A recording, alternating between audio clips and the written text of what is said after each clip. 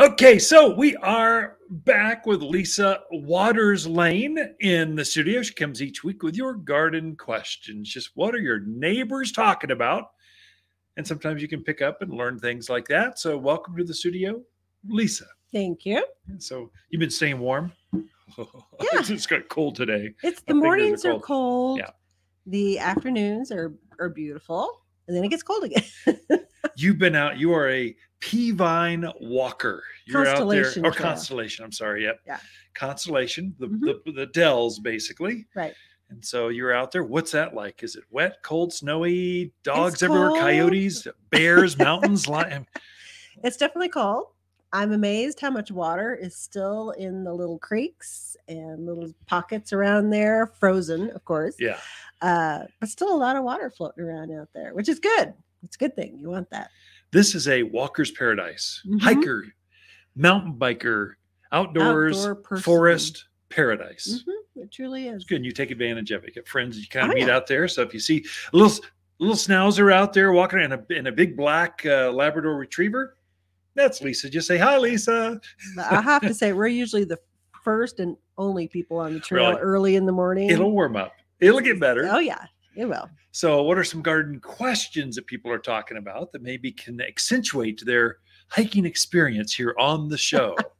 So we Or do not. have questions, but I also want to just put in a little plug. I was just talking to some guests out in the nursery yard, and they were saying they're kind of fairly new to the area. I think they've been here 2 to 3 years. They have a big piece of property that they're putting stuff on and loving it. Yeah. But she just said to me, and I thought this is really cool. She goes, I am so thankful for you guys and your website and the informational, the YouTubes, the Facebook.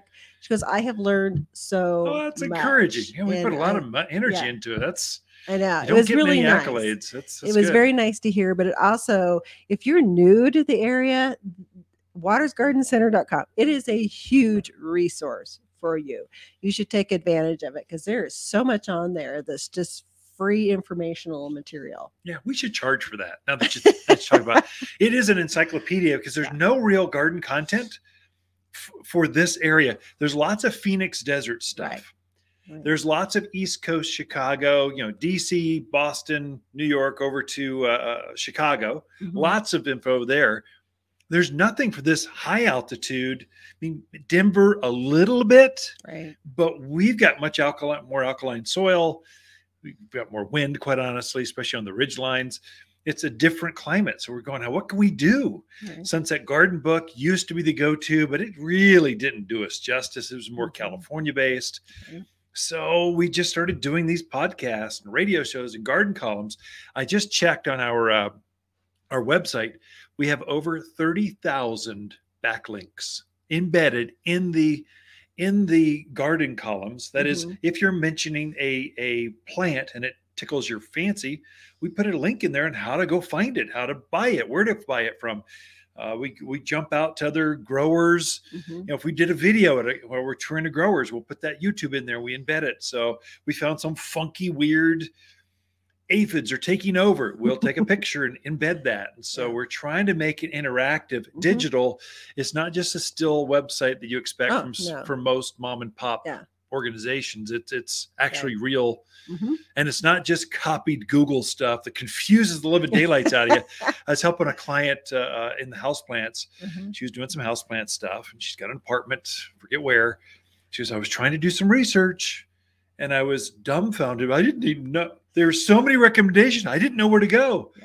Then I saw your website. And so she came in for that. So it's kind of it's a marketing tool, but really we just want you to be successful. Yeah, that's our marketing tool is your success.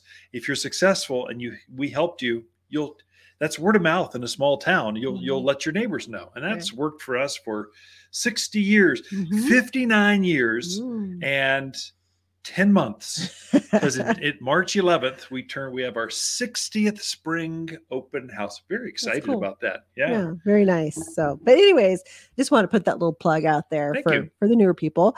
But Tom and Chino would like to know, is now the time to be putting out his Pre-Emergent? Oh yeah, that wind out there, the tumbleweeds get so big, they roll over the fences, Paulden, and just those windy valleys.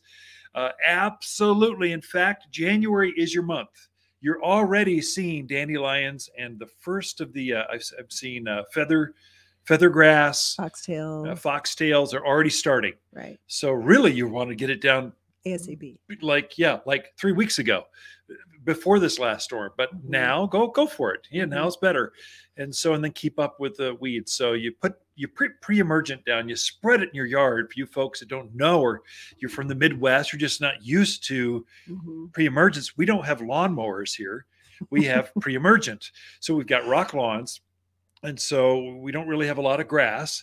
And so we're putting this fertilizer type material, a granular material. You spread it around in your hand spreader, and you put it over the rock, down the driveways, down the fence lines. And as the rain and snow hit this fertilizer, it goes into the soil, it keeps the seed from germinating. So there's forget how many seed, there's hundreds per square inch of seed in your yard.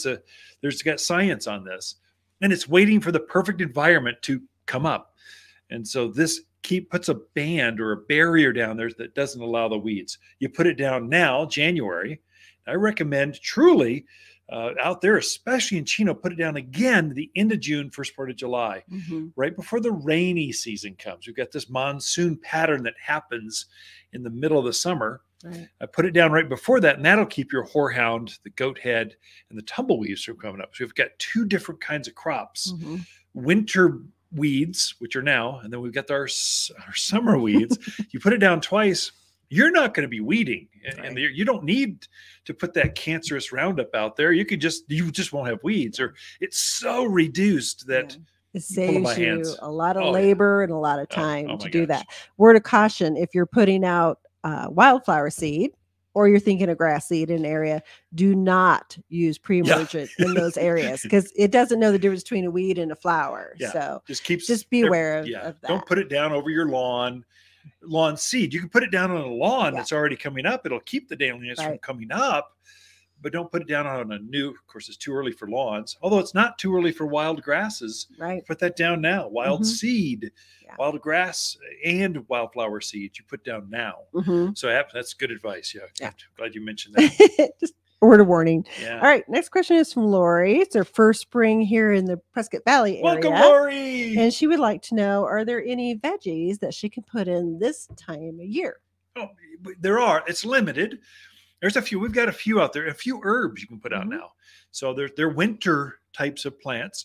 And so kale, you've been harvesting that all winter long. Those of you that have those leafy types of material. So lettuce, broccoli, cauliflower, all these things can go in as soon as there's not ice in the ground, you can start planting those. So now we're encouraging them to prepare your soils, because by March 1, you are full on planting your garlics and onions. Full on all that winter blooming stuff, not tomatoes, not yet, not cucumbers, not the things you're harvesting the fruit, but you're definitely putting in all your other leafy things. So there's a few things in the containers. Our kale looks gorgeous, looks good. Full bloom, just beautiful.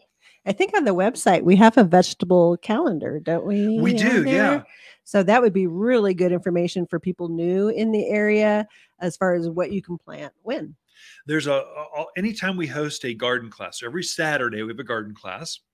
And then when we have a handout that we've created for that class, whether it's irrigation or wildflowers or vegetables, we create a handout and we put it on the website. And if you go to watersgardencenter.com, and up in the very band at the very top, you'll see Learn, Learn, Learn button. Learn. All the handouts. I got to come up with something. How do you put these websites together? You're going, I don't know how it would make sense.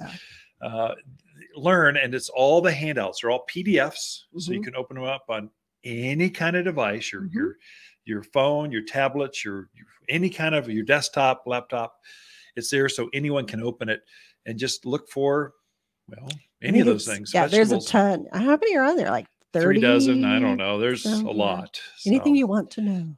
Not anything, but a lot of the most important things, at least taught in a garden class. Okay, Ken and Lisa Lane, we are out of time. 10 minutes, just like that. We'll be right back after these important messages.